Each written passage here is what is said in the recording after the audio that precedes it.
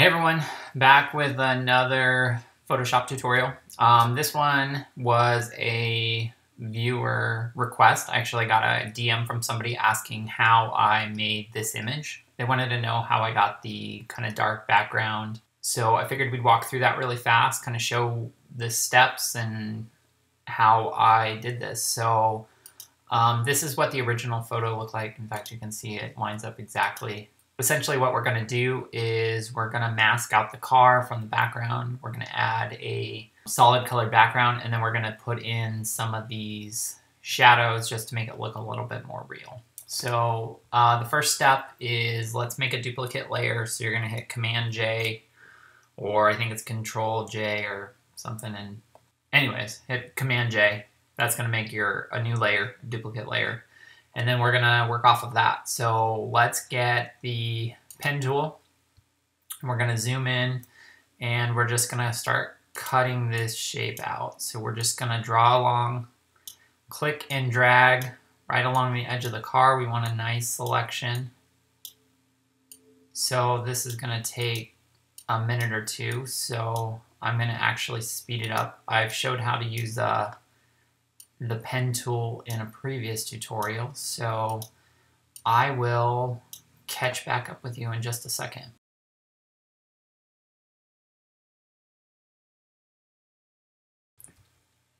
Alright, so now we've made a selection around the entire car. What we want to do is we want to right click. We're going to click Make Selection. We'll feather it by 1 pixel. So once we have the selection, we're going to go over here, click the mask, and now you see we have the car all cut out. It's on white, or it's on a transparent background, and it looks terrible because there's none of the shading or the shadows or anything like that. But that's step one. So the next thing we want to do is what I did in the original image is I picked some colors that were actually in the image to make the background with. So let's make a new layer, and let's put this underneath, and let's select our gradient tool here, and we're going to get the second gradient, the radial gradient, and then let's pick some colors that are in the image. So we're going to grab our eyedropper tool right here, and let's grab this kind of gray black color, which has a little bit of blue tint because it was outside, and then let's grab a little bit lighter color, like right in there. So we have those two colors, and so if we go back to the gradient tool, we're going to go here and we're going to click on this first one. So what this first one does is this gives our foreground to background colors. So now if we come over here and we click and drag out till we click here and we pull out, you can see we have kind of that shadow that we had in the original image. So if we go back to here, you can see that general transition. All right, so that's pretty good for the first run. Now, so if you were to take this in a studio on a background, you'd have some little fluctuation in color here that would help define like where the floor met the back seamless. So what we want to do is we want to make that a little bit more darker than the rest. So let's grab our brush tool and see if we can get that with that. We're going to take our flow down. We have a pretty soft brush, 0 hardness, and we're going to paint that darker color. In fact, we may actually make that a little bit darker. And a helpful tool that you can use here is when you click, if you hold down Shift, it'll paint in a straight line. And then we can go over that a couple times. So you can see how we're getting that to be a little bit darker there. Now the next thing we want to do is we want to define where the floor is, and we're going to do that by making a shadow underneath the car.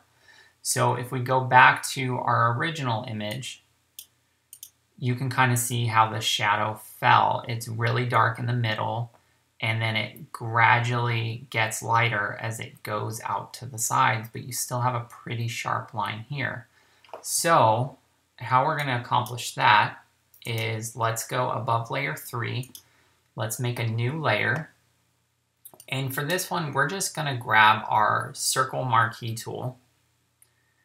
And we're going to draw kind of that shape.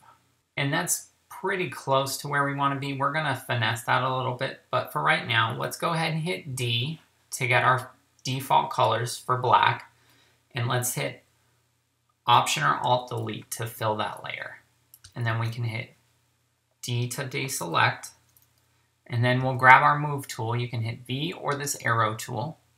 And we're just going to push that up to where it needs to be. And then we probably need to turn it just a little bit. We'll hit Enter.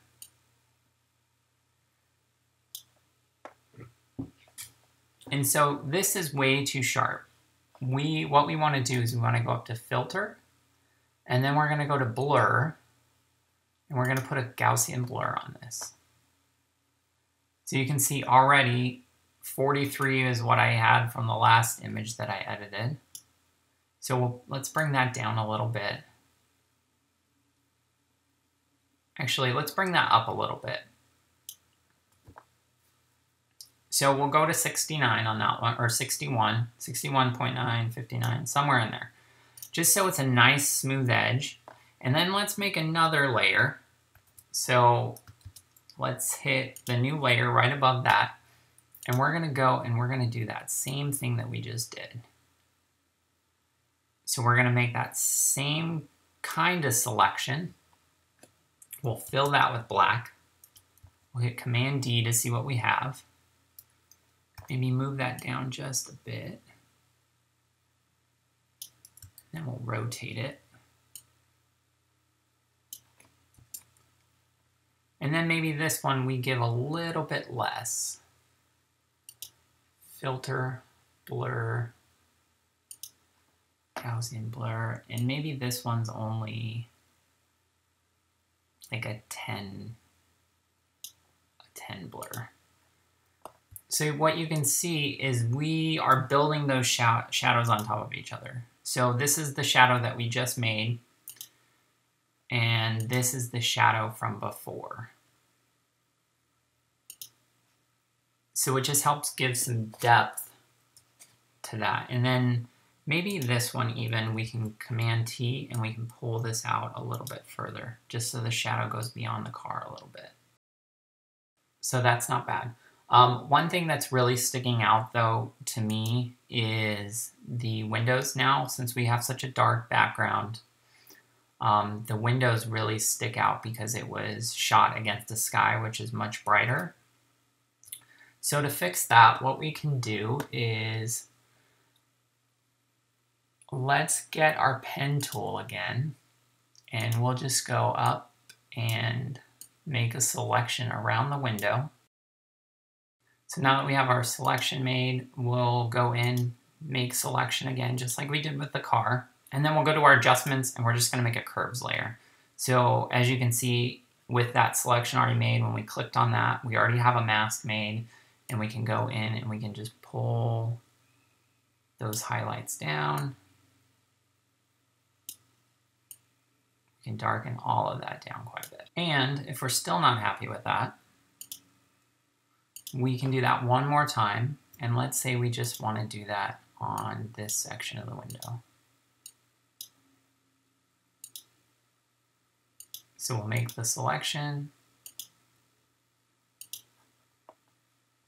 feather it, and then we'll go back to adjustments.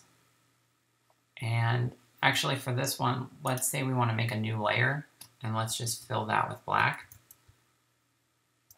And then we can control how dark that is by the opacity. And then let's do that one more time here. Make a new layer, fill it with black, Command D, and then we'll just bring that opacity to this one. Let's just grab our clone stamp tool, and we'll come in here.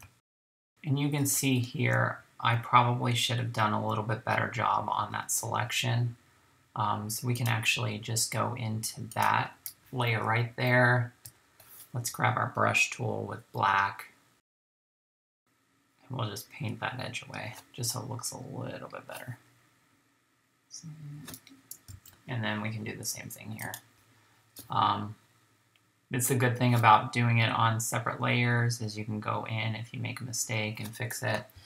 The best thing to do, though, is just to make sure when you mask that you do a better job. So I think that's kind of the basis. What I did next is I made this ground a little bit darker. So to do that, we can grab our brush tool again. We will make a new layer underneath the car. And with black selected, we'll just grab a big brush and we'll kind of paint in here. Now, if you go too much, the good thing is you can bring it back. And it's also good to build this a little bit. So if you do this in separate layers, we can bring the opacity down. And let's say we want to focus like right in here. And same thing, we can make the opacity down a little bit. I think in here, one thing that I'm seeing is there's a little bit of spill from this. So I think we want to go into the mask, and we can do this with a brush. Again, this is where a good mask really comes into play, because the one thing that kind of gives this away is you can see this light stuff kind of spilling through. So if we just grab our brush tool, we can go in and kind of paint this out. I think the other thing that we're going to want to do is go behind the car and add some darker shading to this area, because you can see how we're painting the car away and it's getting a little bit darker, and that wouldn't necessarily happen. Same thing in here. Same thing down here, this area.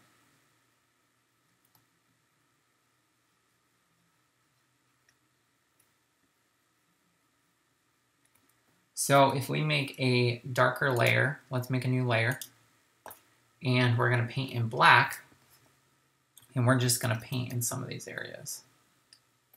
So we'll grab a big soft brush and just kind of fill some of this stuff in.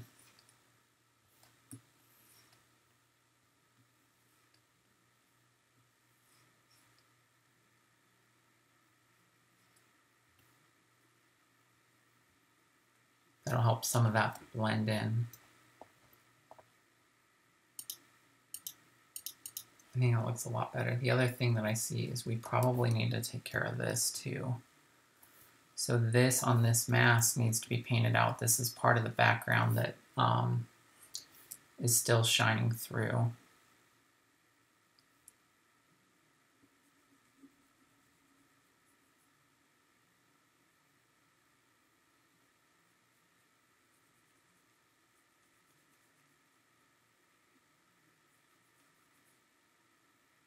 And then the same thing, we would want to go to that layer,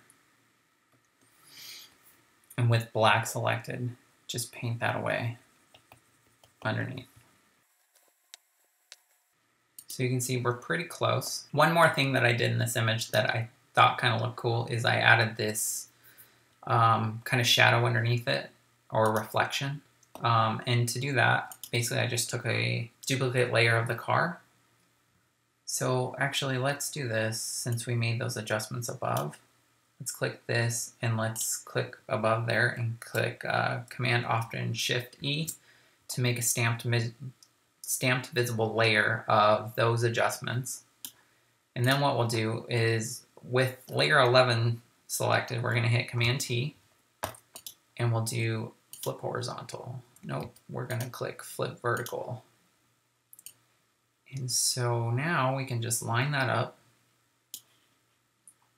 Maybe rotate it ever so slightly.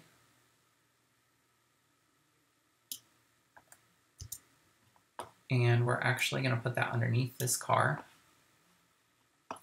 And we'll bring the opacity down a bit. And we'll go up to Filter. We're going to go to Blur. We're going to go to Gaussian Blur. Actually, 10 pixels works pretty well. And then we're going to put a layer mask on that. And with a black brush, with a fairly large brush, and with our flow turned down, we're just going to paint on the bottom here, just to kind of hide some of that stuff.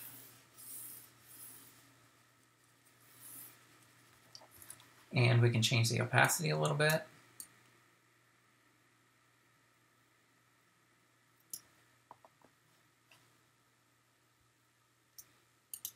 And I think we're pretty close. One thing that I like to do is once I'm finished with the way that I want the photograph to look, I will actually make a stamped visible layer. So again, Command, Option, Shift, and E.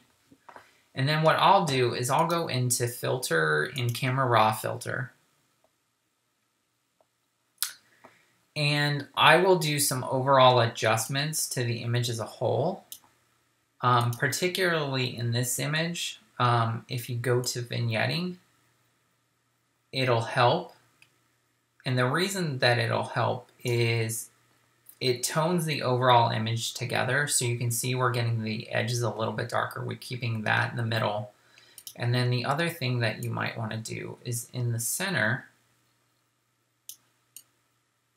you can go in and add a little bit brighter color. I just find if you do a little bit of color correction to the image as a whole, it helps it look more cohesive.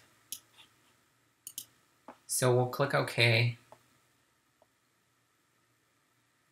So you can see this was the before and this was the after.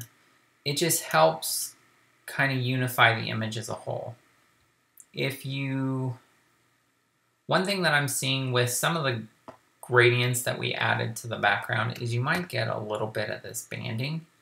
If you do, here's a tip that might help with that. If you hit Command J on that to make a new layer, we'll go up to Filter and Noise, and we're going to add just a slight bit of noise. So maybe we can get away with like 1% noise. Let's see what that looks like. Click OK. So if we click before and see, you can kind of see the banding. So see the color banding there.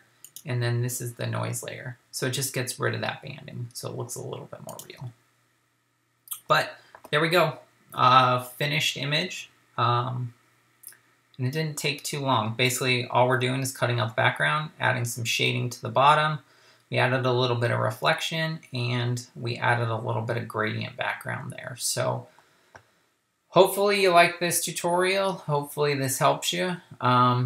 Get out there and try this on your own. If you post it to Instagram, be sure to tag me. I love seeing what you guys are doing. But until next time, take care.